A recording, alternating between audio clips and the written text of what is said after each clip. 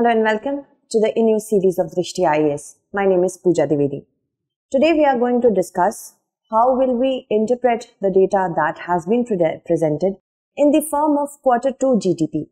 We will also differentiate between GDP and gross value added, and we will try to look at the data, understanding what is the health of our dear Indian economy.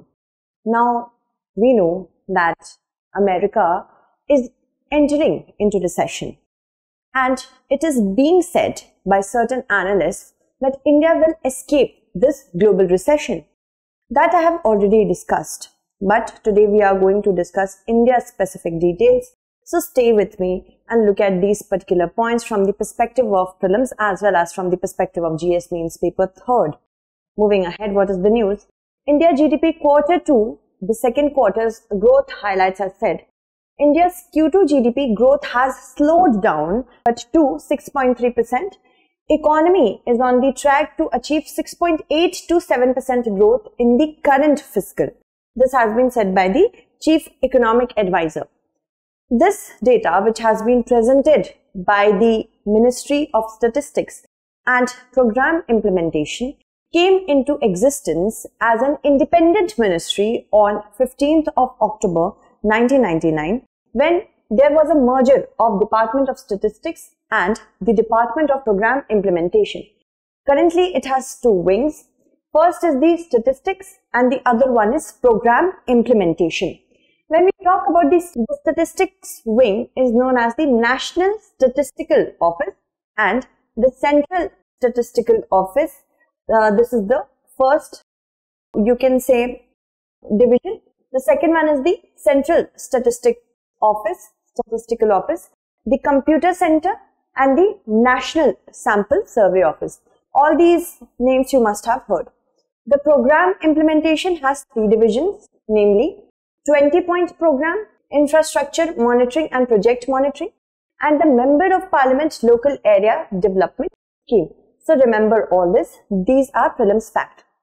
If we talk about other segments of MoSPI, there is also one segment, National Statistical Commission, which is created through a resolution of the Government of India, and Indian Statistical Institution, which is declared as an institute of national importance by the Parliament. Moving ahead, now let's talk about how does the ministry collect the data. This is very important for your prelims examination. Understand this. It collects data through administrative sources, the surveys which are conducted by the state and the union government. It also collects the data by non-official sources and studies as well. So a prelims question could be formed here that it collects data only from the official sources. No.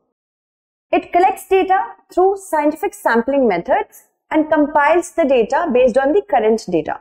Then presents you, with respect to the current one, it presents you the proper data through which we can interpret what is the status of the economy. After applying standard statistical techniques and extensive scrutiny as well as supervision. Of course, that is understood. Now, if we talk about GDP, GDP is gross domestic product. What is it? It is the total monetary or the market value of all the goods as well as the services which are produced within a country's borders. So it does not matter if a foreign entity is producing the good or the services, but if it is doing so within the geographical boundaries of India, then it will be counted in GDP. And how do we calculate GDP? We calculate it through three ways. First is the expenditure, second is the production, and third is the income. And it can be adjusted for inflation and population to produce deeper insights. Also, real GDP takes into account the effects of inflation, while if we talk about the nominal GDP, it does not. So these all are preliminary facts plus conceptual. Now, if we talk about India, India calculates its GDP by two different methods. One is based on the economic activity, that is the factor cost. And the second is what is the expenditure level. This is the market price. Okay. So the factor cost method, it assesses performance of 8 different industries, and the expenditure based method, it indicates how different areas of the economy are performing, what sector wise performance is there, and these include trade, investment and personal consumption. Moving ahead, now if we talk about the importance of MoSPI, the Central Statistics Office, it coordinates with various federal government, that is state governments, union government and different agencies in order to collect the data.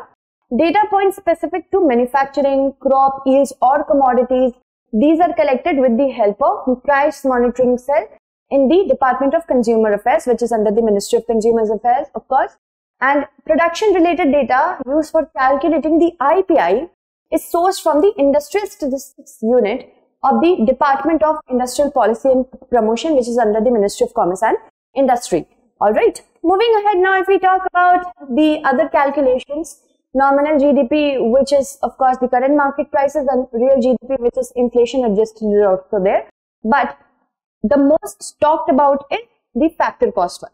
So GDP at factor cost include these many industries. Don't look at the data. I'm just giving you sectors. So what is the income level of with respect to factor cost?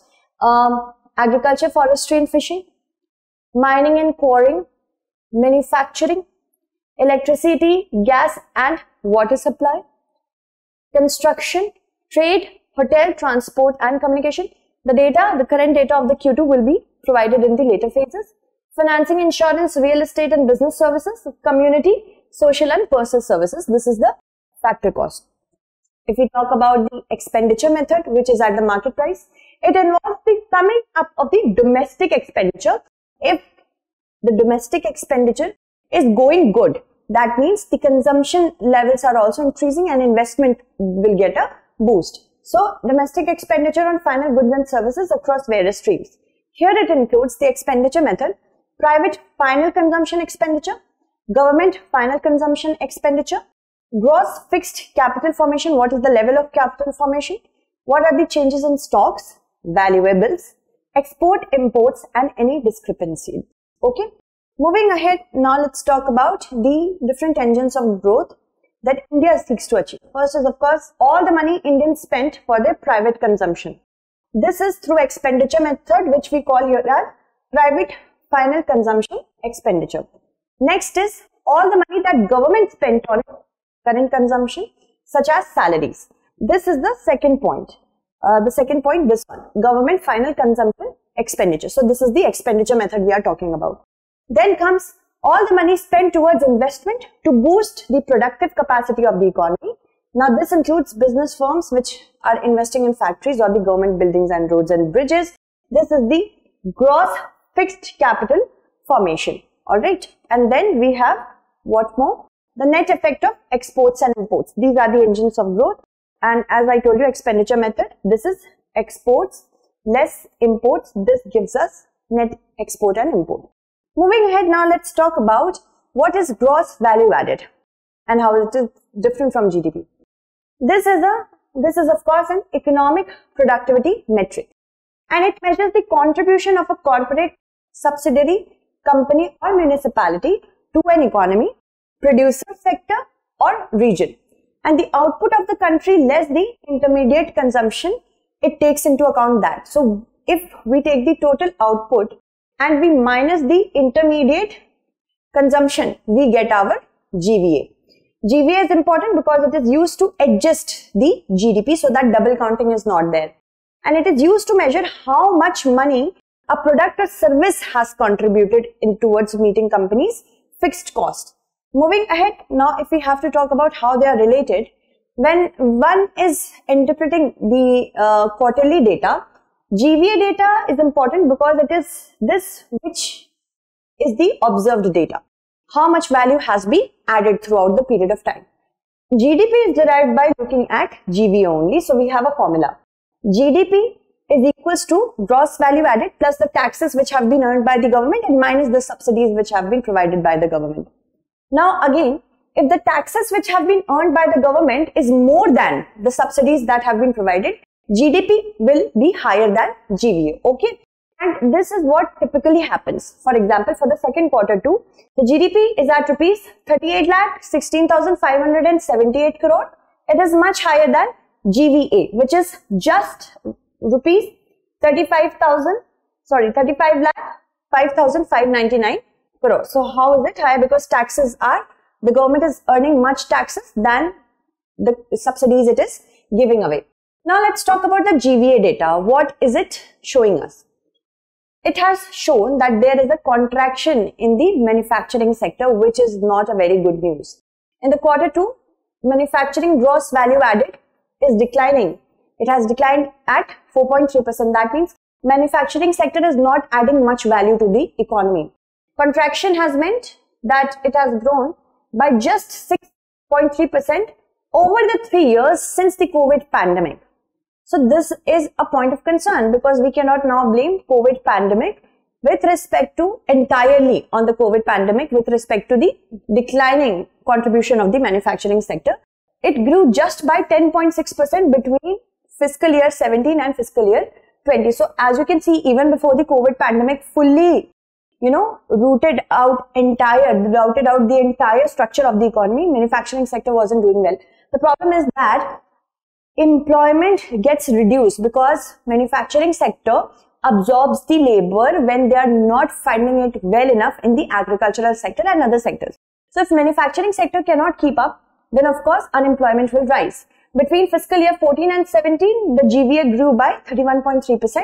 And the data from Center for Monitoring Indian Economy shows that jobs in the manufacturing sector also halved by in between 4 years, 2016 to 2020. Then comes the second one. Now there is a growth in the services sector by almost 15%. In the current ongoing fiscal year's quarter 2, we are comparing it to the pre-COVID level. Okay, so quarter 2 of 2020 and 21. If we compare it to the quarter 2 of fiscal year 2022-23, there is an improvement. The growth is barely over, although 2%. The sector grew over by 26% between fiscal year 17 and 20. The service sector is still looking healthy.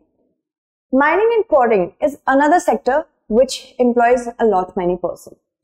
It has contracted by almost 3%. It has contracted by 3.5% if we compare it, or if we take the data of 3 years from fiscal year 17 to 20, and it has grown just by 2.5% since then. This is the GVA. Now if we talk about the positive news is coming from agricultural sector along with forestry and fishing. It has done better than expected, grew at 4.6%, and overall we have to remember the GVA has grown by 5.6% on an year-to-year basis. That means if we compare the current year and the last year, and the growth is just 7.6% when we compare it to the pre-COVID levels. So of course COVID has taken a toll. Now if we talk about GDP, let's talk about private consumption expenditure. This is the most important component when we calculate GDP through expenditure method. It comprises of over 55% of the India's total GDP. Expenditure toward, because if private consumption expenditure is not doing healthy, then investment will also get impacted. If consumers do not want to consume, why would companies want to invest? Simple as that. So expenditure towards investment are the second biggest component of this. Around 33% of the total is comprised of this. So of course, if you get affected, so will the second point. Private consumption has grown by a healthy 9.7% over the past year, and although it is just 11% when compared over the last 3 years. And between fiscal year 14 to 17, the private consumption expenditure grew by almost 28%. The investment expenditure have also grown by 10.4% over fiscal year 21. 21% between fiscal year 20 and fiscal year 2022-23. Now we talk about contraction in the government expenditure. Contraction is not very healthy in the government expenditure, because when final consumption, private final consumption gets back, it contracts, then government expenditure can boost the economy. It can pick up the economy from any sort of abyss. So contraction in government final consumption expenditure has been recorded. Now it accounts in the GDP calculation just about 10 to 11%. The data has shown that not only did the government expenditure, consumption expenditure contracted by 4.4% in quarter 2, if we compare it to the quarter 2 of 2021, it is almost 20% below the pre-COVID level. So government is not doing a lot of expenditure. Also, we have to ensure that we know about net exports data as well. India imports a lot more than it exports. So of course, the NX value is negative. In the quarter second, the negative value swelled by 89%. This is of course due to the, first of all, supply chain distortion due to the pandemic, and the second one, of course, through the war. Moving ahead, over the past 3 years, this drag on GDP has also increased in size by almost 157%. That's a lot. Moving forward, we can just understand, by interpreting the GDP and GVA data, we can of course know the health of the economy.